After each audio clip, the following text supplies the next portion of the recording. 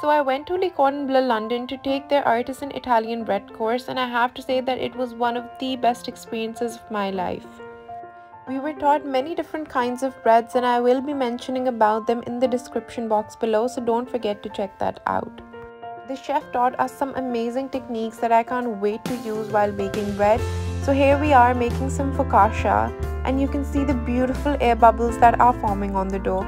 Before taking this course, I was really hesitant, but it has to be one of the best decisions of my life.